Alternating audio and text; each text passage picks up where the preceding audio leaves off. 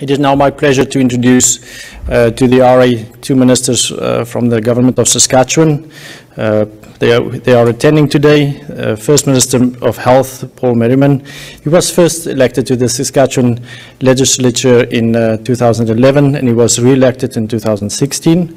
He served as Minister of Social Services and Government House Leader. He served as Deputy Government House Leader as well as Government Whip. On November 9, 2020, Premier Scott Moe appointed him as Minister of Health. The Minister of Mental Health, Addictions, Seniors and Rural and Remote Health, Everett Hindley. Mr. Everett Hindley was first elected as the MLA for Swift Current in the 2018 by-election, and he was re-elected in 2020 in the provincial election. Upon the Saskatchewan Party's election as government in 2007, Minister Hindley served as the executive assistant to the Premier, and in November of 2020, Premier Scott Moe appointed him as Minister of Mental Health and Addictions, Seniors and Rural and Remote Health. Welcome, Ministers, to the Representative Assembly. Thank you very much, Dr. Strydom. I'm very pleased to join you with Minister Hindley today and all of the delegates that are here today addressing what we have in our province as far as our healthcare concerns. I want to start by expressing my sincere gratitude to all of you for your incredible efforts and hard work during what has been a very challenging year. As physicians, you are at the forefront, and we continue to manage COVID-19 and take steps to recover our healthcare system from the last 2 years. I want to acknowledge the fatigue and the frustration that many of you are feeling with the continued demands in a constantly changing environment. On behalf of Premier Scott Moe and the Government of Saskatchewan and myself as a community member and as a citizen, I want to say thank you for everything that you've done over the last 2 years. As we focus on the pandemic over the last 2 years, it strained our resources and limited our ability to deliver adequate level of services in other areas like surgery. With vaccinations available and treatments, we now can start to move ahead to address other demands while we continue to learn to live with COVID. I'm pleased that Saskatchewan is getting back on track with a much improved financial picture and a plan to tackle important priorities, including those affecting our healthcare system. This year's provincial budget makes the largest investment in Saskatchewan history. It provides substantial funding for health programs and services, acute and emergency care, mental health and addiction supports, and key infrastructure projects. Our goal is to start by addressing pressing issues and get our healthcare system back on track for the future. I will speak to some of the priorities that are more relevant to physicians. Both Minister Hindley and I are well aware of the conversations that we've had with our healthcare providers and our healthcare system community leaders, that recruitment and retention is top of mind. We recognize the people who deliver the patient care are the foundation of our healthcare service. We have dedicated, compassionate health professionals like you in the province who have worked very hard and made sacrifices over the last couple of years. We know resources are strained, there is fatigue, and we want to support you the best we can. We have a 4-point plan to address the health human resource needs and restore and maintain health services in Saskatchewan. This plan includes the creation of a new recruitment crown agency, international recruitment, training seats for physicians and nurses, a retention program, and incentives for key positions. On the first point, planning has begun to establish a new independent agency dedicated to the recruitment and retention of healthcare professionals. The Saskatchewan, the Saskatchewan Healthcare Recruitment Agency, the SHRA, will help attract the best and brightest to join our friendly, welcoming communities. We will actively recruit across the province, around the country, and overseas. This agency will closely collaborate with healthcare employers and communities to address short-term needs while finding long-term solutions, especially to the challenges of rural communities. The second part of our plan is an international recruitment to support the budget and includes $1.5 million in one-time funding for recruitment incentives. This is part of a recruitment mission to the Philippines to attract qualified candidates and hard-to-fill critical sector positions. Excuse me. The Ministry of Health is working with the Ministry of Immigration and Career Training, as well as the Ministry of Advanced Education on this initiative. The goal for the first phase is to recruit 150 healthcare professionals into Saskatchewan this year, with the second phase to follow. The third part of our plan is to train more healthcare professionals here in the province. New funding in this year's budget will increase the number of specialty family medicine and nurse training seats. Our new family medicine training seats will be added to the Southeast Saskatchewan through the distributed medical education for a total of 52 seats across the province. We have a strong retention rate over the past 5 years, with 84% of family residency graduates who were trained in rural and regional sites remained in our province. Also, the College of Medicine will add 4 new training seats for post-grad residency training targeted for priority specialty areas, physician specialty areas. We will have a total of 128 seats, including the new Southeast Family Medicine seats. The number of post-secondary seats for nurses will expand by 150. The fourth part of our plan is to attract and retain specialists and physicians in expanding intake for programs like SIPA and enhanced rural practice incentives for physicians. Minister Hindley will touch more on that in a minute. In addition, this budget provides an increase of $5.2 million for funding for new physician contracts to help out with recruitment. We trust that all of these efforts will help to address the demand for additional healthcare professionals to meet the needs of Saskatchewan patients and communities. One other important area that we're working to get back on track is surgeries. An additional $21.6 million in the budget is specifically dedicated to reduce the surgical wait list by supporting thousands of additional procedures in the upcoming fiscal year. By prioritizing surgeries and setting aggressive, achievable goals, Saskatchewan will deliver the largest volume of surgical procedures in the history of the province this year. The goal is to reach a surgical volume of 97,000 procedures in 22-23. This investment marks the start of a 3-year plan to eliminate the COVID-related surgical backlog and return to pre-COVID wait times by the end of March 2025. Our government is also committed to getting emergency medical services back on track. We will address critical areas of need with a dedicated focus on rural and remote and northern communities. Minister Hindley will again touch on that in a minute. I want to touch on virtual care, another important area that has come to the forefront during the pandemic. Saskatchewan has quickly adopted new ways to safely connect patients to their doctors and other healthcare professionals without leaving their home through virtual care. Our residents have had millions of virtual care appointments over the past 2 years. This spring, we asked patients and healthcare workers about their experience with virtual care. I hope many of you are taking the opportunity to participate in that public engagement. The information that we will gather will use to develop a long-term provincial strategy around the future of virtual care, and your input on this is extremely important. As we continue to live with COVID-19, significant dollars have been allocated for COVID-19 response and recovery measures. This year's budget provides $95 million to sustain the ongoing COVID-19 response and continue protecting Saskatchewan people. This funding will cover PPE supplies, vaccination, infection prevention in long-term care homes, and temporary acute care beds in Regina and Saskatoon. In closing, I want to reiterate how much I personally and the entire government appreciate the efforts that has been provided to us for the long haul in the last 2 years. While COVID is still with us and will likely continue to be so in the foreseeable future, I feel we've learned a lot together and we're better equipped to move forward. We still have a long road ahead, but I'm optimistic for the future and I look forward to seeing the results. Thank you very much for listening. And I'd like to personally thank the board for inviting Minister Hindley and I up yesterday to have a very good discussion on primary care and family medicine, and also the evening that we had with the executive last night. It was very enjoyable. Thank you very much. Minister Hindley. Thanks, Minister Merriman, and good morning to everyone. Good to see some familiar faces on here once again, including some from back home in Swift Current as well. And I'd like to extend my sincere thanks to everyone who's here today and for everything that you've done for our healthcare system over the past couple of years in particular, but throughout the years here in our province.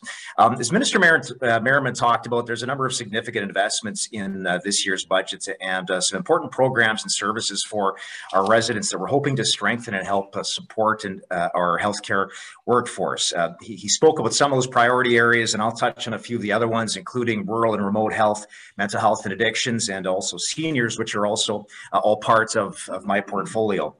Under the area of recruitment and retention for rural and remote areas, there are a number of initiatives with a dedicated focus on these parts of Saskatchewan to address some of the challenges that communities are facing. And as Minister Merriman noted, the new Saskatchewan Healthcare Recruitment Agency will be responsible for recruiting not just physicians, but also nurses and other high priority health professionals that are needed across this province, with a specific focus on communities where there are shortages that are currently causing some of the temporary disruptions to services.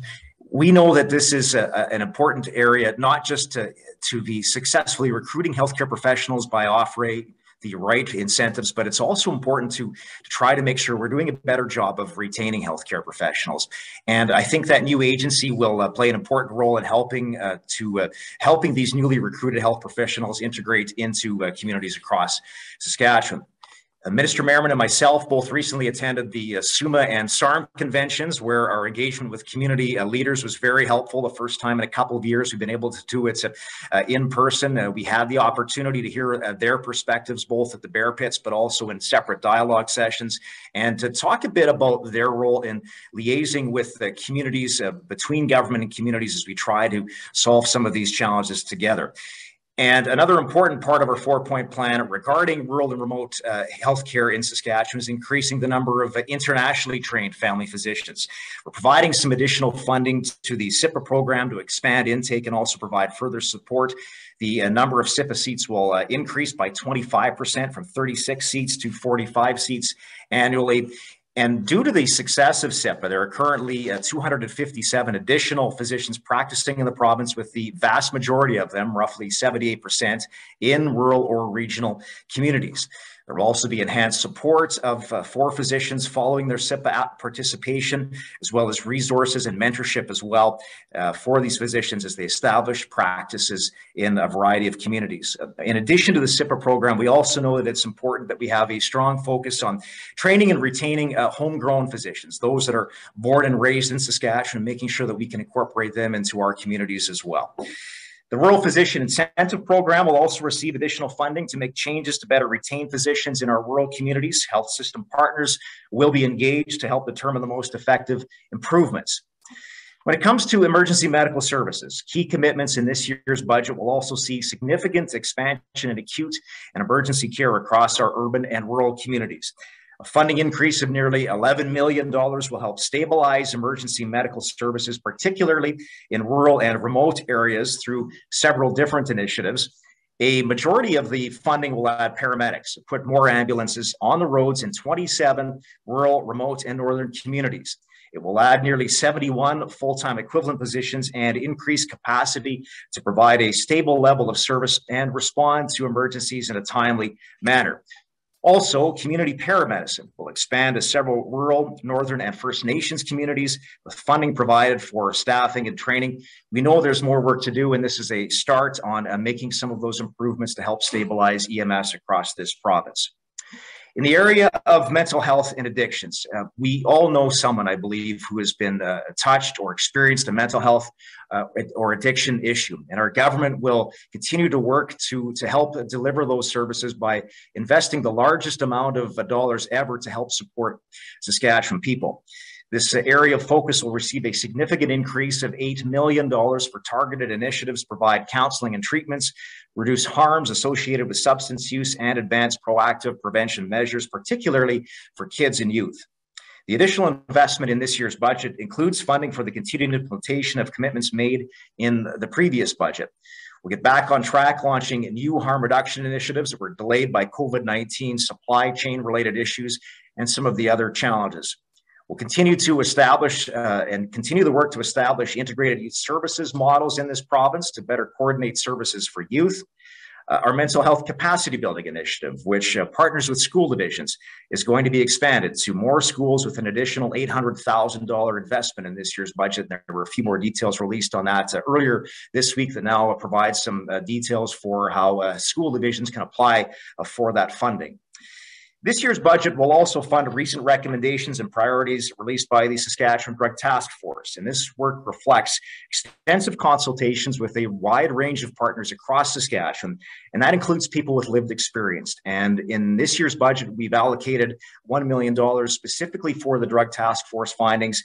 Some of that money will be specifically targeted for an initiative known as Hotspotting, a locally integrated overdose response type of project that's been tried successfully in some other jurisdictions.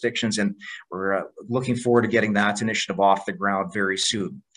Significant progress has been made through record investments in recent years, but we recognize that there is still more work to do when it comes to addressing mental health and addictions issues. The budget also responds to concerns we've heard about barriers created by wait times for detox and treatment, and while also ensuring that harm reduction services and supplies are efficiently offered to Saskatchewan people, regardless of where they live in the province. And specific to the treatment end of things, there is $2.1 million to be directed towards the first tranche of funding for the 150 additional treatment spaces that we're hoping to add in this province over the next 3 years. In the area of seniors, seniors care also remains an important focus for our government. A $17 million budget increase this year will enhance services to help seniors live safely and comfortably in their communities, strengthen long-term care and home care. This year, we're adding an additional 117 continuing care aides to home care and long-term care. With these positions, we will have added 225 of our commitments to add 300 positions as per the election. And in addition to that, we also know in the conversations that I have with seniors and older adults across this province and advocacy groups that aging in place is a priority. So we have some dollars specifically targeted towards funding increases for home care, for individualized care, and continuing to have the conversations about aging in place models and how the provincial government can help to work with seniors and older adults to further enhance and head down that road towards those types of models in this province. Also, to better protect seniors against influenza, we will be offering high-dose influenza vaccine to all Saskatchewan residents aged 65 and older. Our physicians have played an important role in helping deliver vaccinations for both influenza and also COVID-19, and I want to thank each and every one of you for that important work. So in conclusion, these are just some of the highlights of how our government is planning to get the healthcare system back on track to better help support you, and the very important that you work, the work that you do in supporting patients. We want to be there to help support our healthcare providers, and that includes our physicians. Minister Merriman and I greatly appreciated the ongoing collaboration that we have had since our time being in these portfolios.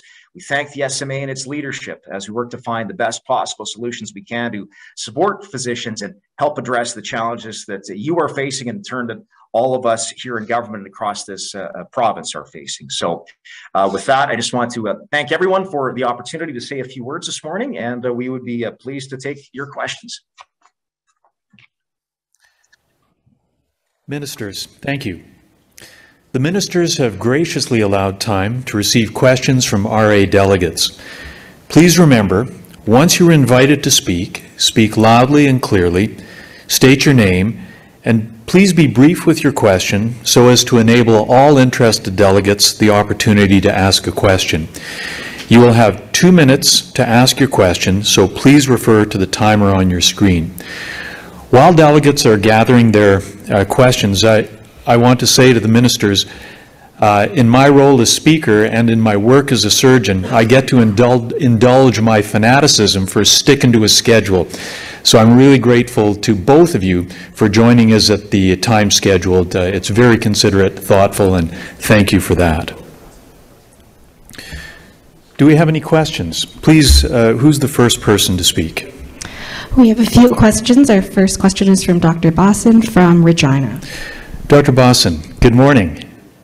Please unmute yourself and ask your question. Hear me? Perfect. I'm Sanjay Basine. I'm one of the gastroenterologists in Regina. I'm one of the RA delegates from Regina as well.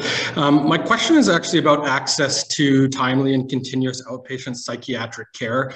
Now, as a gastroenterologist, we refer patients who have functional or irritable bowel syndrome that's severe, typically driven by anxiety, depression, that's quite pathologic.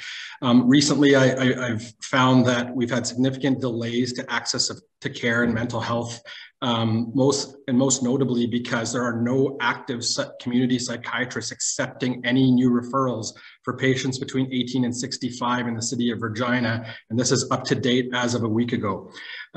This is a problem, and I brought this up to our colleagues in psychiatry in Regina, and they're aware of this problem. In fact, even patients who enter the hospital system have difficulty accessing outpatient care because there are no community psychiatrists accepting patients. It's, to me, frustrating because we've had a residency program in psychiatry in Regina now for a number of years. I believe we've produced at least 8 psychiatrists through that program, of which only 2 have been retained. Part of the challenge has been many of these trainees have to do a return of service that's mandated in rural communities when the needs are in the city and they want to stay in the city. And when someone, for example, who's from Toronto is forced to work in a small community where they don't want to be, they tend to leave the province as soon as their return of service is done. What kinds of steps are we looking at as far as mental health? For breaking in, and I apologize for not starting the timer when you started speaking. I think we are getting pretty close to the end of your time. Yeah. So I just wanted to bring that up and see what the approach is and how the ministry can sort of withdraw some of those restrictions for these College of Medicine trainees to keep people in the cities, because I think patients would rather have a specialist that can come to in the cities than worrying about the recruitment and retention of psychiatrists in smaller communities at this point. Thank you. Thank you. Ministers, who would tackle that? Sure. Yeah, I'll take a crack at it. Thank you, Dr. Basine, for raising that point. You know, you make an excellent point, and it's one of the increasing pressures that we're facing in a number of areas when it comes to healthcare in this province. I think at last check, I think we had roughly 120 licensed psychiatrists in the province. It's my understanding, that's a stat from earlier this spring, and it's my understanding that there were also 38 residents in the psychiatry residency program at the U of S's College of Medicine in residency years 1 to 5. But it's interesting to hear the comments that you've made with respect to where with return to service, where the psychiatrists are being, I guess, for lack of a better word, allocated in the province. And it's something we can definitely take a look at. We know that there's pressures when it comes to increased demand for mental health and addiction supports, and that definitely includes whether it's psychiatrists, registered psychiatric nurses. On that front, we're adding some more seats in this year's budget on the RPN training seat side of things, knowing, of course, that doesn't solve some of our immediate pressures when it comes to that area. But I think that's one of the goals of this new healthcare recruitment agency, is to look at some of these individualized challenges such as this, to say, you know, here's an area where perhaps we need to make some tweaks and reimagine how we're doing this. And I'm grateful that you've actually raised it here today. That's something that we can definitely take back with our officials. Look at what the balance is, and there's pressures for us on both sides of it. There's pressures in our urban centers in Regina and Saskatoon, but there's also demands out in rural Saskatchewan and northern and remote communities as well. So let us take a look at that, Dr. Basine, to see if we can have a look at how that balance is being affected right now in terms of our recruitment and retention of psychiatrists in this province. If we do need to make some changes, we should probably definitely be taking a look at what those could possibly look like. So thanks for raising the question. Thank you. Julie, who's the next delegate who'd like to speak? Our next delegate is Dr. Sanderson from South Central. Dr. Sanderson, good morning. Please go ahead. You have 2 minutes. Good morning. Hi, Ministers. Thank you for your address and attending. I'm a full-service family physician in Moose Jaw. I have about an 1,800 patient load with many complex patients on that load.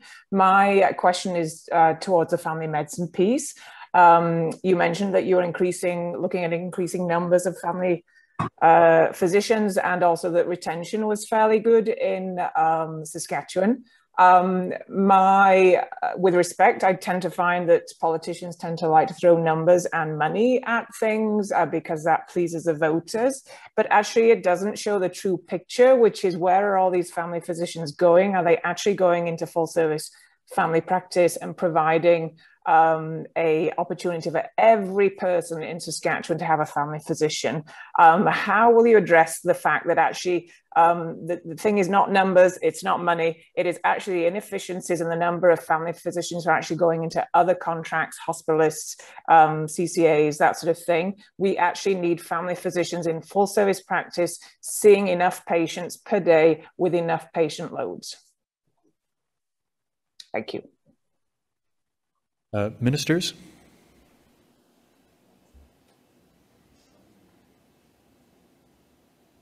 Sorry for the delay. I just was muted there from your end. This was something that was discussed, probably the main topic when we just had a meeting with the board yesterday on primary care and family medicine and people transitioning from family medicine into other specific areas, into hospital, to be able to get hospital access and privileges. It's something that we're certainly looking at. And as far as what we're doing with money, we know we have to increase the funding in this area. And we know we have to look at retaining certain individuals into family medicine. This is something that, from my knowledge, has been brought up a couple of years. That's why we increased the family medicine seats this year. And we're going to continue to look at that. We want to make sure that the best person to probably work in family medicine is somebody that has a family here in Saskatchewan. So we want to be able to make sure that we're getting those individuals through the process, and then we're retaining them. The number is, I think that I put out there was 84% of retention, but we've got some work to do on that. We really do. We want to make sure that we're getting all of those physicians that are graduating, not just from our medicine school, but other medicine schools, med schools, to be able to work in Saskatchewan and remain in family medicine. If there's something that we have to look at in the future as far as incentivizing family medicine, then we can certainly have that opportunity to be able to look at that. But this was discussed at length from the board, from about 5 or 6 different board members with different perspectives on it. And it's something that we will certainly take back and have a look at. Thank you, Minister. Thanks, Dr. Sanderson. Julie, who's the next speaker? We have 10 more hands up, and we have Dr. Loden next from far northwest. Dr. Loden, please go ahead. Hi there. Thanks, ministers, for your address. I'm Steve Loden. I'm a family physician in Meadow Lake. I was hoping to just clarify with your comments on the Health Human Resources Plan. Would that plan have the scope to also include other allied health workers, such as ultrasonographers, lab and x-ray technologists, and physiotherapists? And there's probably others like social workers, but I just think that those are some of the services that we are lacking, that's impairing our ability to really provide the full services that we're capable of locally. Thank you. Thank you. Thanks for the question. Great question, and I didn't cover that in my opening remarks. Probably everybody on this call will recall Sask Docs, where we very focused in on recruitment of doctors and surgical clinicians from around the world. What we're doing now is with this new Health Human Resource Agency is we're broadening the scope of that. Sask Docs was in the ministry, and then when the SHA was formed, it was moved into the SHA. Now it's going to be out with the Treasury Board Crown, that's going to have various people, have a board and various people that are going to be looking at all different areas of healthcare, not just doctors, but nurses, nurse practitioners, clinicians, continuing care aides. Lab techs is another one that we have some shortages of across the province. So we're going to be working with the local areas to be able to identify what is out there that is needed and how this Health Human Resource Agency can identify those individuals and then go out and recruit them. So we will be looking at a very broad spectrum of individuals within the healthcare community to be able to make sure that we're not just having the doctors, but we're also having the support teams in and around them. Minister Hindley. Yeah, if I could just add to that, Dr. Loden, thanks for the question, and you're exactly right. I've dealt with and spoken to a number of physicians and community leaders across this province where we have some temporary service disruptions right now.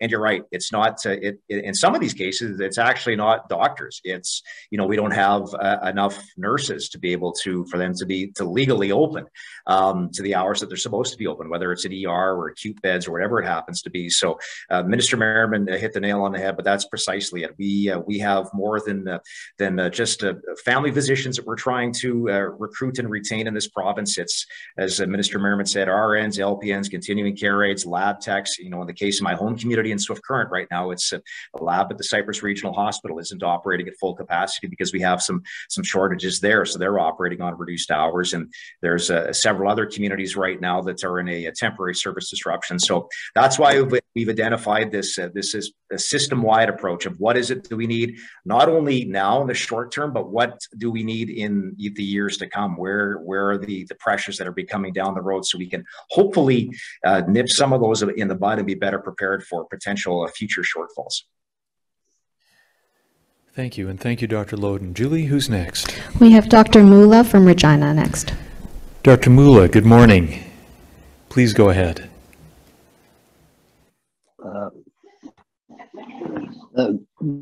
This is directed to both Minister Merriman and the Minister for Rural Health.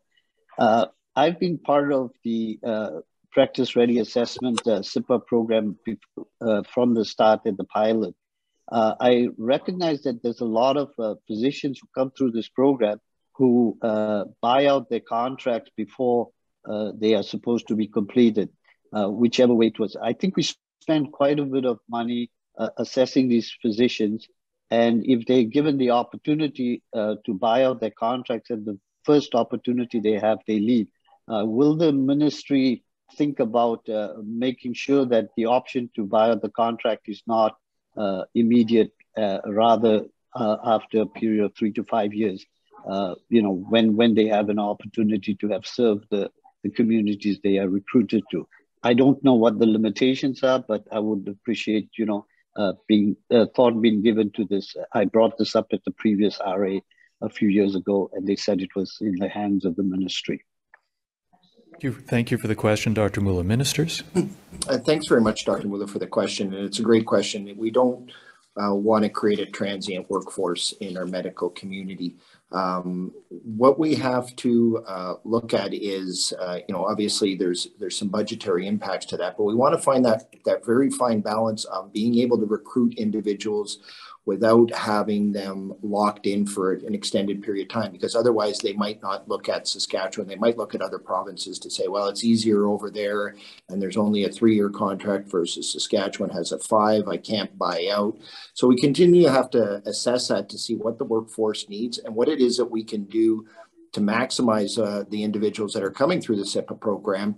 Hopefully, we have some opportunities for them to create some roots in Saskatchewan and stay in Saskatchewan. That would be the ultimate success. But we want to balance that fine line of being competitive, but not being overbearing on individuals that want to come and use our SIPA program. As far as buying out the contracts, that's something that I'll have to look into. I've got Max Hendricks on the line here, and it's something certainly we can take away and look at how many people are buying out their contracts, how many people are doing that, and if it's an ongoing concern, because there is a significant upfront investment in these individuals, the recruitment and all of the training that goes through. We want to make sure that we keep them here for the maximum amount of time that we can. Thank you, and thanks, Dr. Mula. Julie, who's the next delegate? Next, we have Dr. Leese from the section of internal medicine. Dr. Leese, good morning. Please go ahead. Okay, thank you very much. And thanks to our honorable ministers for their time this morning. I really appreciate it. Super happy to hear as the IM section chair in Saskatoon that we're funding more home care because our elderly folks certainly need that, and we want to care for them with dignity in their homes as much as possible. In the IM section, we're quite concerned at record levels of inpatient admission still, even despite the pandemic, being years in. And one of the things we've noticed is that a lot of the strategies proposed are reactive increasing physician, people or workforce, increasing nurses, when really we're quite interested in some proactive solutions like addressing housing, particularly in urban communities, addressing addictions, funding safe consumption sites. And so what I was hoping, Minister Hindley, you could answer is first, will you be funding a safe consumption site as part of your harm reduction strategy? And Minister Merriman, I was hoping you could comment on whether housing initiatives or changes to social assistance to support our province's most vulnerable are being looked into, because I think that's the only way out of this. Thanks, Dr. Lees. Ministers? Sure. I'll start here first. Thanks, Dr. Lisa, for the questions and both the comments, just both on the seniors' point of things there with home care and individualized funding, but also your other comments. With respect to supervised consumption, at this point, no, we are not funding those sites specifically for supervised consumption. I have met recently with both Prairie Harm Reduction and the Neo-Watina Friendship Center in Regina as well, to have some of these conversations. Our focus thus far has been on the not only prevention but treatment and expansion of current harm reduction initiatives, and trying to, with the dollars that we do have, to get as many resources out as we can to as many people as possible across the province. So through a number of different initiatives, some dollars, as I mentioned in my speech, towards locally based hotspotting initiatives to try and to get to people, to reach them where they're at. In addition to other harm reduction initiatives, whether it's the mobile vans and that expansion of that project, to community wellness buses, harm reduction, drug checking strips, in the process now of mass spectrometer drug checking machines, and looking at some other harm reduction initiatives as well, but also with a specific focus on treatment and tying people to treatment. It's why we've put some more dollars in this year's budget to expand treatment capacity. It's one of the things I hear from quite a bit from people that either are frontline providers or people who have lived experience. I've talked to some folks, I've been on a couple of podcasts, and people that I've met with personally directly have told me that one of their concerns is when they're ready to access treatment, they can't get it quickly enough. So we got to do a better job of that. We have to make sure that there is quicker access for people to get into pre and post and also treatment, of course, itself, and not the traditional old 28-day style of treatment, but the intensive treatment that is required. So we're committed to that at this point, but always having discussions with our partners, both at the community, at the CBO level, discussions with our federal counterparts. There's a Minister of Mental Health and Addictions there as well, and we're awaiting some additional details in terms of what the federal government's role is going to be when it comes to that ministry. But that's basically where we're at when it comes to that particular issue. And Minister Merriman? Sure. Thanks, Minister Henley, and good questions. We are doing, Minister Henley's taken on done a great job of getting into the harm reduction and how we can help out individuals in the location, and just want to thank him for that. As far as the social assistance, there, with my previous hat on as Minister of Social Services, this is something that's certainly near and dear to my heart. We created a program a few years ago called the SIS program, which when individuals came into social assistance, they would be identified as, how did you get here? What were your barriers? Is it mental health and addictions? Is it employment? Is it debt? Is it, some family circumstances? How did you come into social assistance and come to this point where you needed government help? And how can we help you get back so you're not going to be on social assistance for an extended period of time? And there's many areas that we can do that with. Certainly housing is one. The Saskatchewan Housing Authority has a very good stock of housing. Now, some of that housing is dated and needs to be updated, and Minister Carr is certainly working on that as far as updating for the modern family versus a typical family where the Sask housing stock is around, that was built around 30 or 40 years ago. We also have employment supplements to be able to help individuals if there's some employment challenges, some training dollars. Social assistance now has the training dollars that used to be in employment and immigration, and working on that to be able to identify how can we help you get back to a place where you don't need to be on social assistance. Because in my time as minister and prior to that working with community-based organizations, never met anybody that wanted to be on social assistance. And how can we help them get to a point where they can be successful and be independent? What is it as a government and what is it as a community we can do to help those individuals? Thank you, Dr. Lees.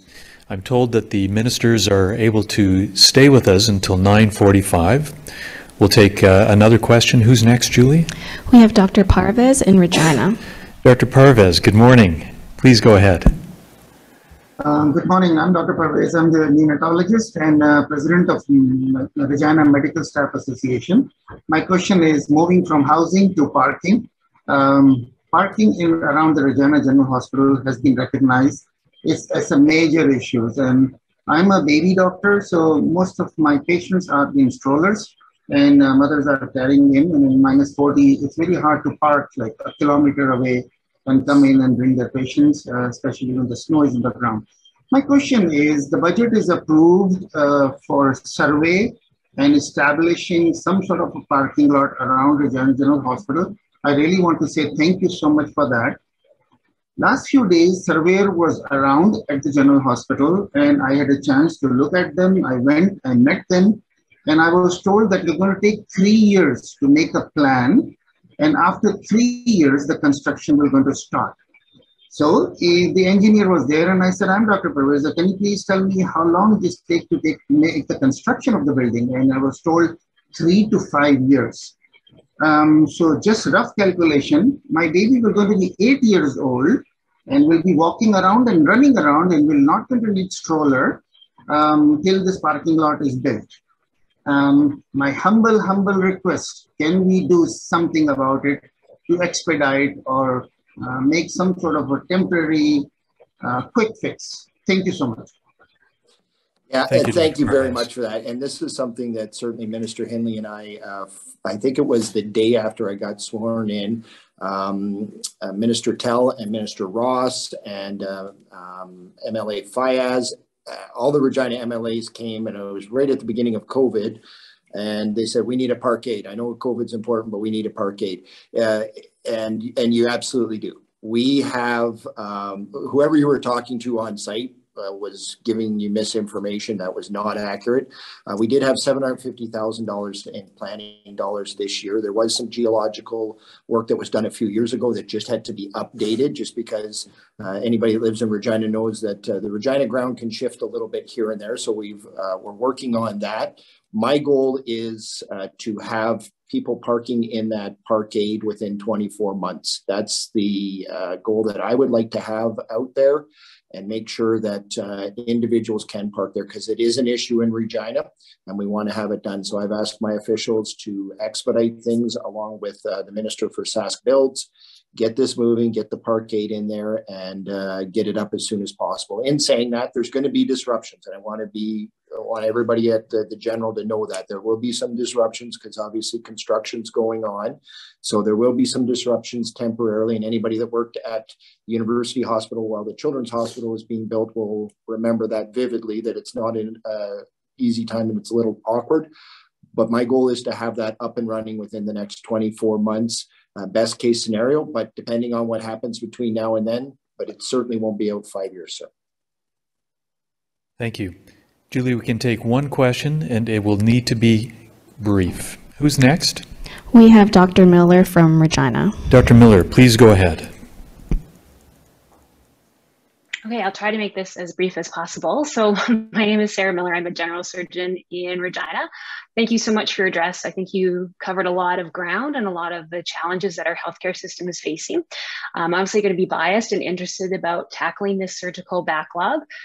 We have finite resources. We have finite surgeons, finite anesthesiologists, nurses, support staff, you name it, OR rooms.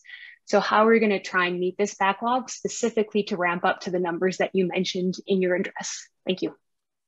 Thanks very much, Dr. Millick. Very good question. And we have cranked up our service overall. I think we're at 97% for the last 3 months. And each week it gets a little bit better and better. We do have some hospitals like Humboldt, I've been told, are actually operating at 160% of their normal surgical capacity or their scheduled surgery. So we are load leveling this across the system. This is a very aggressive target, and we're going to have to use both the public sector and the private sector that is publicly funded. As I'm sure you're aware, a lot of these surgeries are day surgeries that can be done, but we don't want to just drop down the numbers. My goal isn't just to hit 97,000 surgeries and take the low-lying fruit of, cataracts or ear tubes, or, and I'm probably not using the right terms in this, but I want to make sure that we're looking at the orthopedics as well, that we're looking at the major surgeries that have to be done and balancing that out. People have been very patient over the last 2 years, and we appreciate that. I know, talking to surgeons, they want to get into surgery. They want to get that done. They want to start getting their patients in a better spot. The longer that they are lingering on the wait list, the worse they're going to get. So we want to make sure that we're done that, but it does come down to human resources. You're absolutely right. That's why we're trying to recruit as many as we can. We will steal them from other provinces. We will steal them from other states if we can get them up here to be able to do this. We want to make sure that we're maximizing our surgical capacity. From what I'm being told from the SHA and the ministry, is this is an achievable goal, but it is aggressive. But we're going to need all of the surgical capacity to be able to meet that goal. But this is something that I'm sure you as a surgeon and the people of Saskatchewan want, to be able to get that surgical backlog down to a very manageable time in the next 2 years. Ministers, thank you very much. As a testament to how much we appreciate you joining us, there's a long line of people hoping to ask you questions. We want to be respectful of your time as you have been respectful of ours. Thank you so much for joining us this morning.